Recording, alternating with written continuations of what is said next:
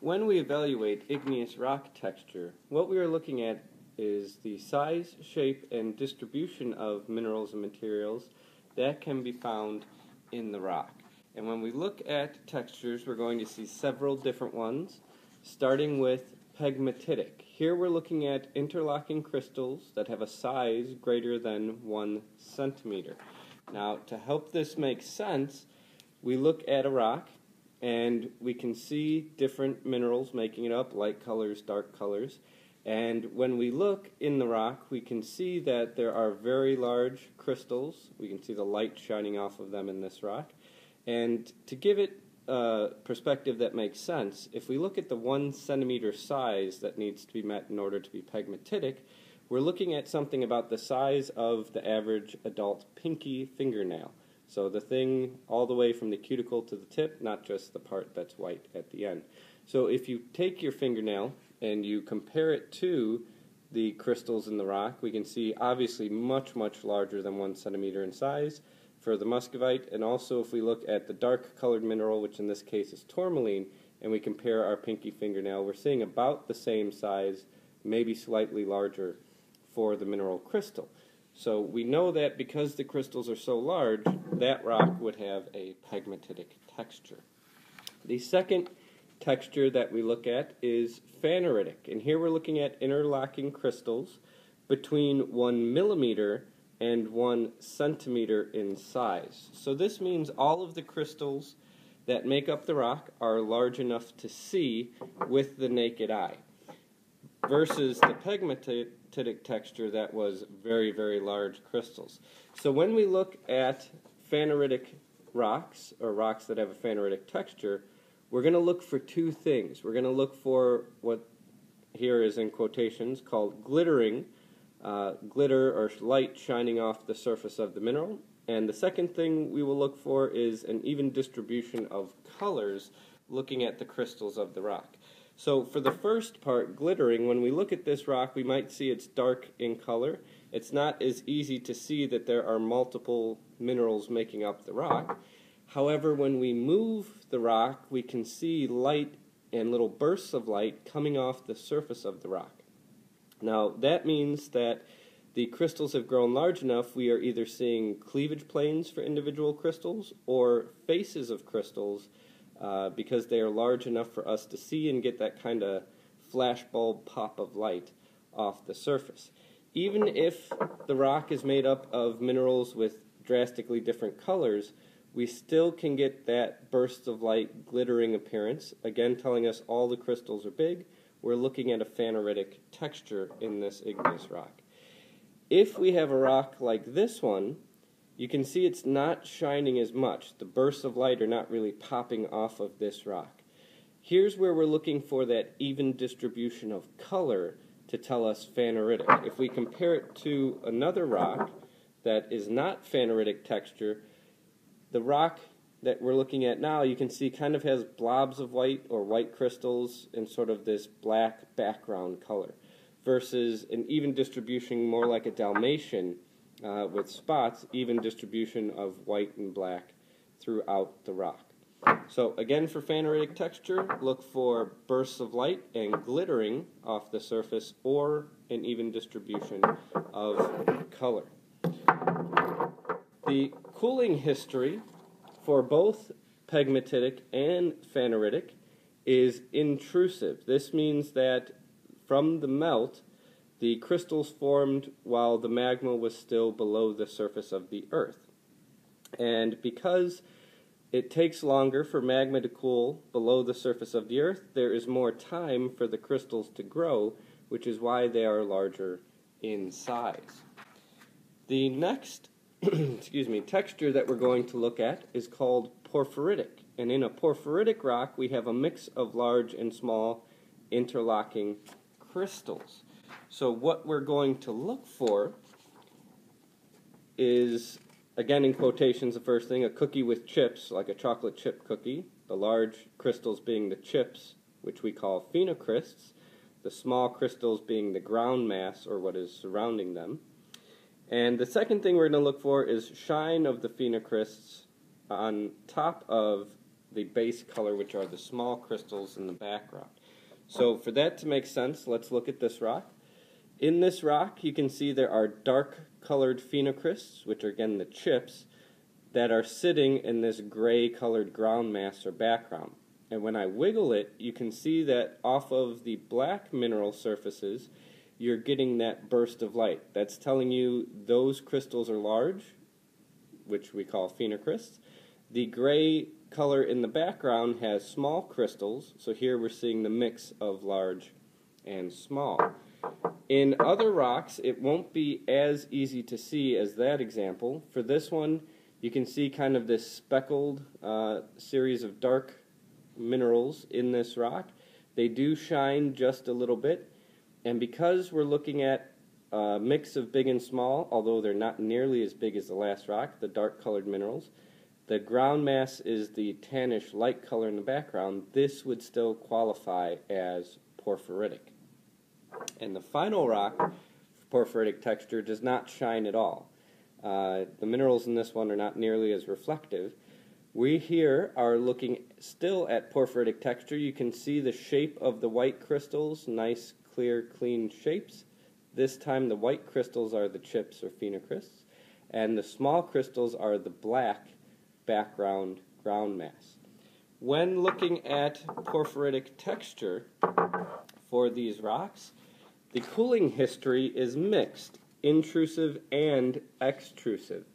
What that means is that the phenocrysts formed and grew while the melt was still below the surface of the earth at depth, which would be intrusive.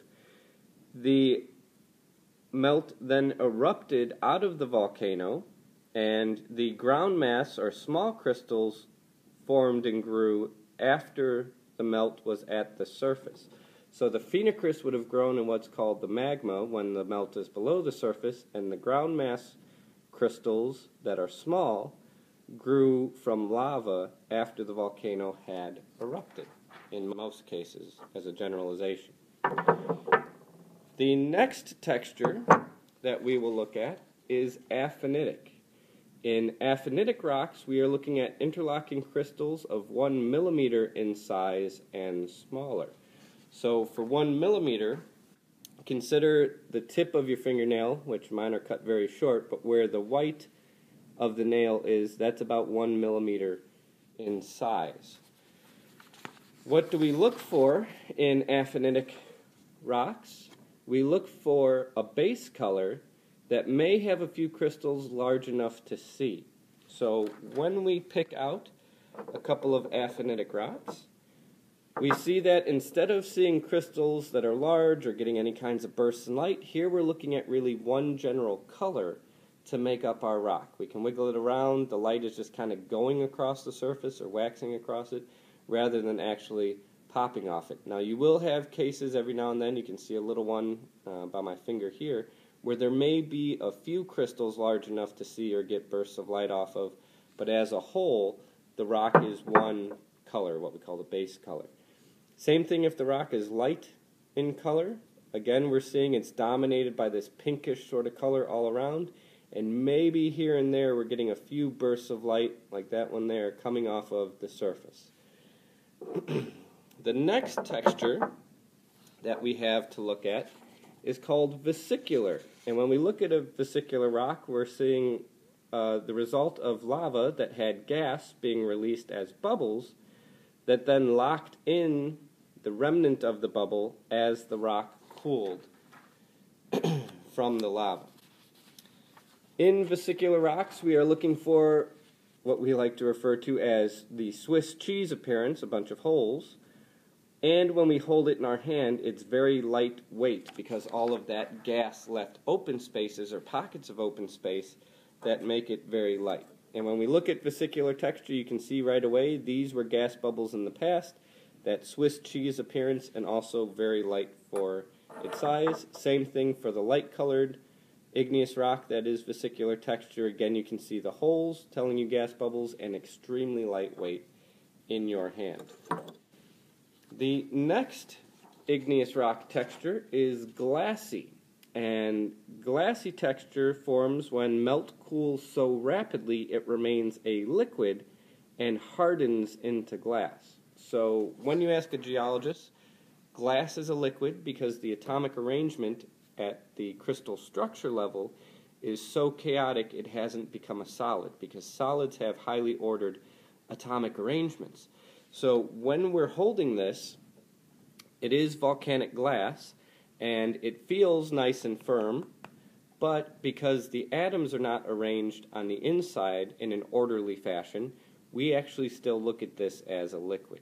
So when you hold a rock with glassy texture, an igneous rock with glassy texture, you can see that it looks like glass. It's typically dark black in color. There are reddish, brown, and even in some cases clear varieties or green varieties. Most of the ones you will see with us are dark black in color. You can see it shines like glass, it feels like glass, and it has a special characteristic called conchoidal fracture, which if we look closely you can see kind of like shell that you would find at the ocean. It has all these concentric sort of circles where it's been struck or hit something in the past. So for glassy rocks, look for typically dark colored glass. Black is the variety we have the most of, and look for that conchoidal fracture. The last texture that we have to look at is called pyroclastic. We break that word apart, pyro meaning fire, clastic meaning broken pieces.